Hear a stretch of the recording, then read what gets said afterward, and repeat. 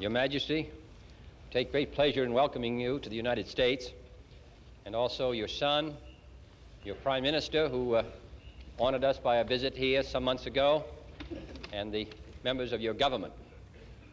You, sir, have known this country, represented your own country at the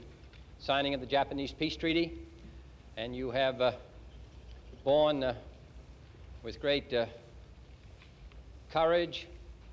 and persistence the burdens of your responsibility in a difficult time in the life of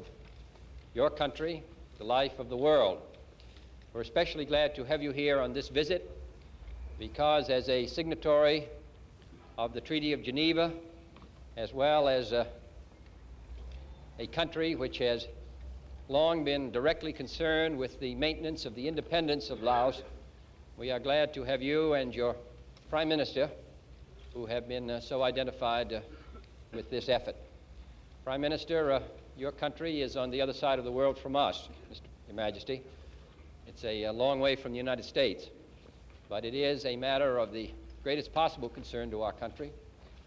I'm sure you know that you can count on the friendship of the United States, the goodwill of the United States,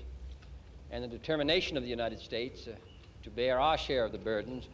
in assisting you and those members, your countrymen,